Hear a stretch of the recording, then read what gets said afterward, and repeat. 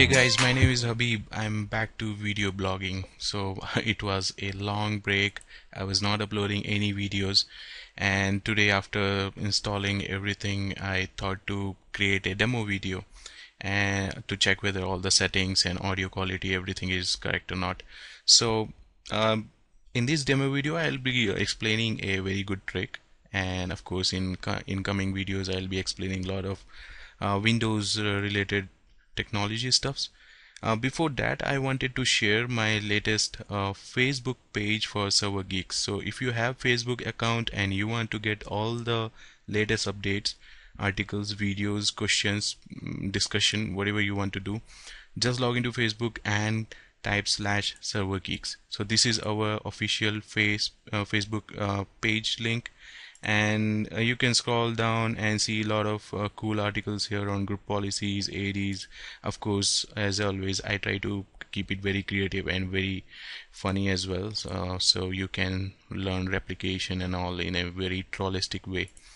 Alright, so this is a Facebook account for our Server Geeks page. And if you know, we have blog as well where we upload all the scripting and articles on AD troubleshooting, AD scenarios or group policy or whatever you can imagine. We are going to upload a lot of stuffs there. So stay tuned guys, and let me jump to my server. So this is a dummy video. I just wanted to check all my video settings and audio settings, so I thought let's make it cool and let's share something with you. So what I'm going to share with you is a very simple batch scripting. I mean, how about having a batch file which can create matrix effect like this? So what is happening, it is calling random numbers, and I'm displaying it in my command prompt with the matrix color format. So the coding behind is very simple. So what you have to do, you have to open a notepad and write this script.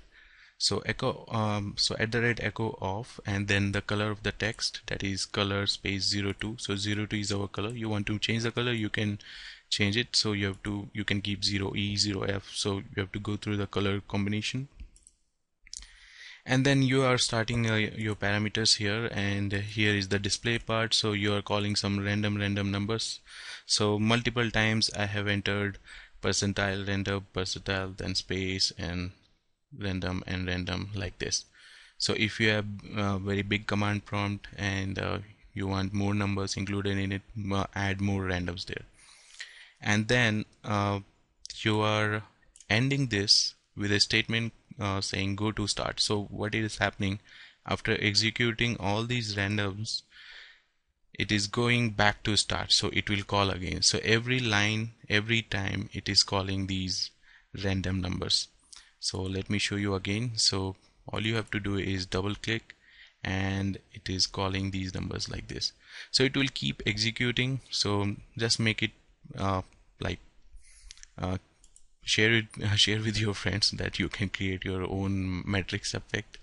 All right, and once you have written this script in your notepad, you just have to go to files and save as, and here you have to mention it as some batch file. So by default it will be saved as some text file. So give it any name like mat.bat or something like that and save it.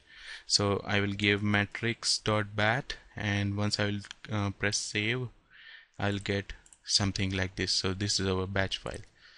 Alright, so this is it. I mean this is a demo video. I hope you like this trick.